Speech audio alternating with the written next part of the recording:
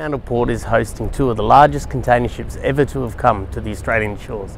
Behind me is the Maersk Scarston. She's 300 metres by 48 metre beam. She can carry approximately 9,400 containers. These are very important for customers like Maersk, MSC, CMA to get these ships into Australia so they can carry larger cargo loads from our ports. The Maersk Scarston is a little bit different from the normal container ship that arrives here in Fremantle. It's actually a mini version of the large ones that travel around the world carrying 20,000 TEU. The accommodation and the engine room are actually split into two separate sections. This is done so that they can maximise the cargo on deck and still keep the visibility.